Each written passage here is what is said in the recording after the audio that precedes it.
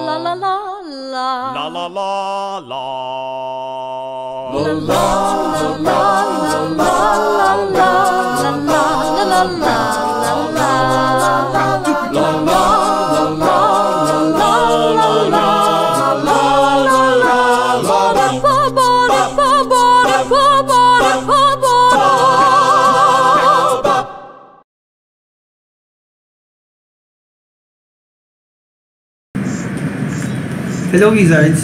So in this video, I will show you how to quickly model and analyze a concrete structure using ETABs 2016. So the building will have 6 stories, each with 12 feet in height. The building will have 4 by 3 bays in X and Y respectively, with lengths 22 feet and 18 feet respectively. The slab thickness will be 8 inches, and the building will be subjected to both gravity and wind loads. So our goal for this structure, or for this video, is to show the reaction and the deformed structure. So without further ado, so first we will open the program. Okay, so in the file menu, we will press the new model.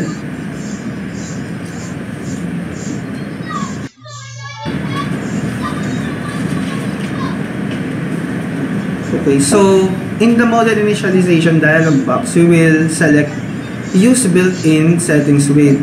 So the display unit will be US customary or English unit. So press OK. So the number of grid lines in X direction will be 5, since there will be 4 bays in X direction, and the number of grid lines in Y direction will be 4, since there are 3 bays in Y direction.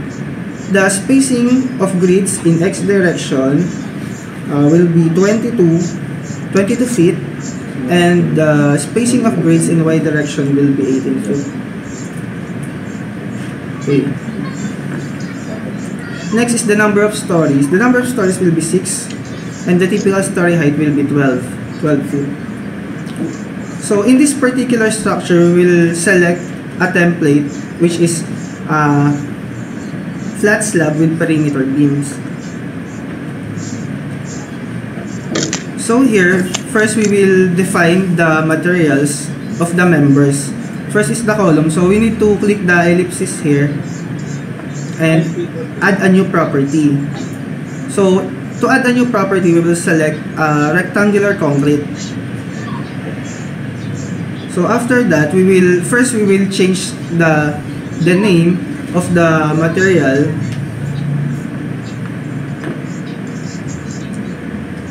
Okay, so we'll change it to column. And the dimension of the column will be 24 by 24 feet, 24 inches. So after that, we will check the property modifiers. Nothing will change here. And the reinforcement, we will check if the design type we selected is for column, which is P-M2-M3 design. So it is selected, so nothing will change here. So okay. Next is for the beam. We will define the property of the beam. So add new property. Again, it is rectangular concrete. So we will rename the property beam. Okay. So the dimension of the beam will be 30 by 24 inches. So property modifier, nothing will change here. Nothing will change. For the reinforcement, we need to make sure that we select the design type for beam, which is M3 design. Okay. So click OK. Okay.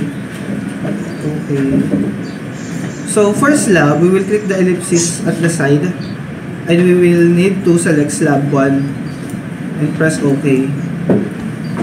So next is the gravity loads. We will apply the gravity loads. So the dead loads, we will use 25 pound per feet squared. Next, for the live load, we will apply 80 pound per feet squared.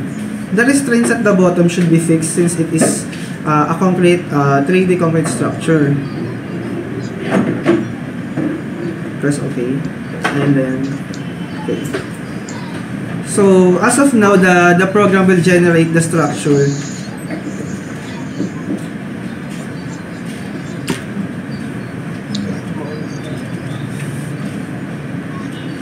So as you can see, it is already generated. So the next thing we will do is to create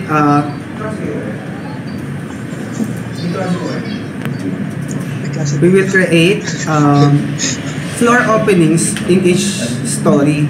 So these floor openings will be used for the elevator core, or we will put some shear wall in the structure. So for that, we will select draw rectangular floor or wall. So at the bottom left, we will check the property and click the drop down menu and select opening, since we are creating opening in each floor. Another thing to consider is the lower right corner. We should select all stories so that everything that we will do in the plan view will be replicated or applied on all stories. So we will create the opening from grid point C, drag it up to grid point D2. Okay. So as you can see, it is applied in all levels. So next thing we will do is to remove the columns, the surrounding columns of the opening. So to remove that, first we press escape so that we will be able to create a new material. So before we put the shear wall, we will need to remove the columns by clicking holding the control button while clicking the column. So there will be a dialog box that will appear, and press the column.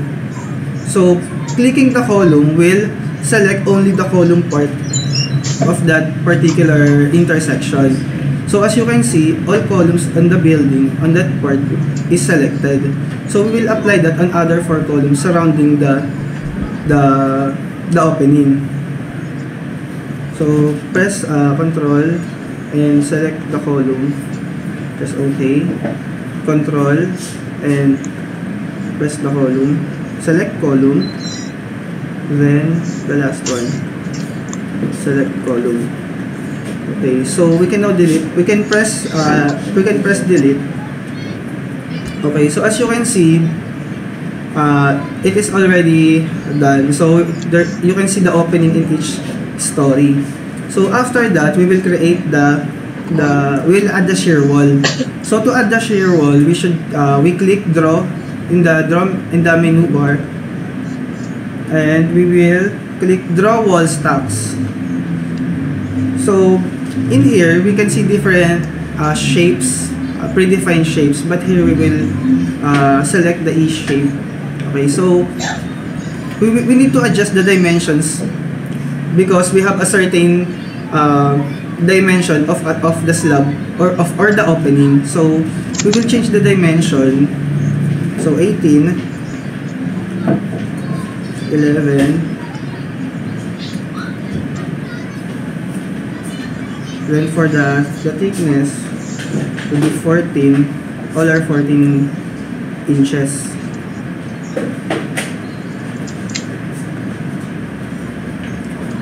Okay, so we will click OK. So as you can see here, the orientation of the shear wall we created is not compatible with the opening. So for it to be fixed, we need to see the property of object here, and the angle of degree or the angle of rotation, we will write 90 degrees so that it will rotate in 90 degrees. Okay. Sa screen o yung picture? Okay, it's done. So this is the structure. So the next thing we will do is to apply the loads, check the loads. So for the loads, we will, in the Model Explorer, we can see the load. We should expand it and go to the load patterns. So as you can see, there are two load patterns, which is dead and live loads. So the next thing we will do is to add the wind load. To add the wind load, we should right click the load patterns and add a new load pattern. So we will name it as wind. The type will be wind. The self multiplier will be 0, and the autolateral load, we will select ASCE 7-10. So we will add it to the load patterns and press OK.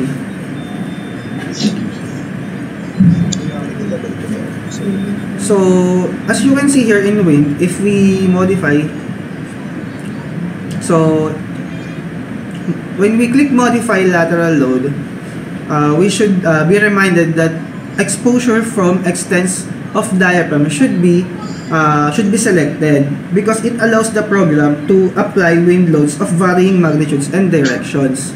So it is applied here, so we will do nothing here. Okay, press OK and then press OK here.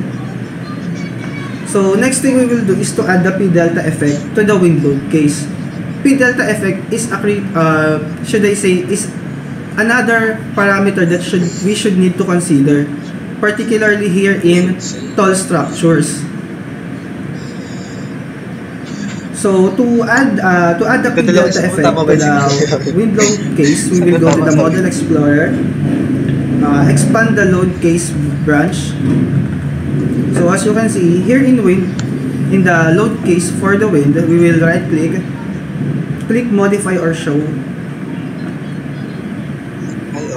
So here the P delta or nonlinear stiffness, we will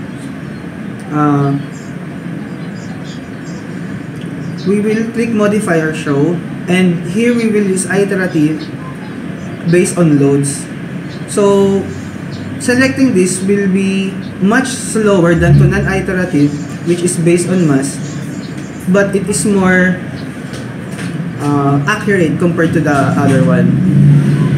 So we will write the scale factor for dead load, which is 1.2, and add. Next is for the live load, which is the scale factor is 0.5, and press add. So click OK. Okay. So we're done, and the next thing we'll do is to run the analysis. So in analyze button here in the menu bar, we will run the analysis. So before we run the analysis, we should save the file. So right here, 3D concrete, and save. So after that, the program will run the analysis. Please.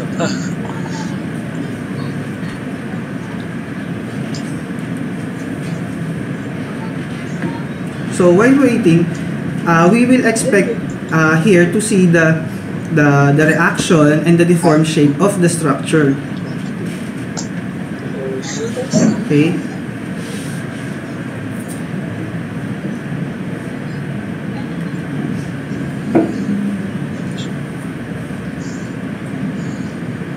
Okay, so as you can see, we can see here in the 3D view the deformed shape of the structure. So we can see the animation of the deformed shape.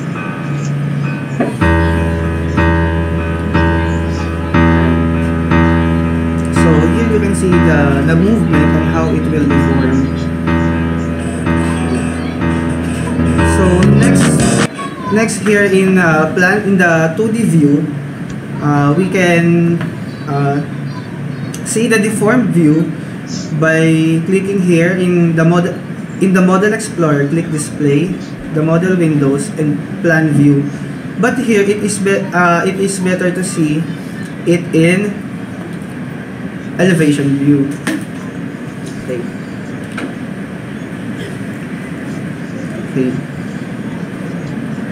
So here in elevation view, we can see the deformed structure. Display. So deformed structure, the deformed shape. So that will be the deformed shape. We can also see the animation of how it will deform. So for the support or spring reaction, we can see that through model explorer, display, and here expand the display and select for support and spring reactions. There you can see the reaction on different joints, not only on the bottom part of the structure but on different joints. Yan. There, okay. So here you can change the frame, because here we only selected A. So to change that, because if you want to see the frame or the reactions on frame B, you just click here in elevation view and select B. Okay, so there you can see the different reactions on joints here on letter B. So that's all. Thank you for watching. I hope you learned something. Thank you.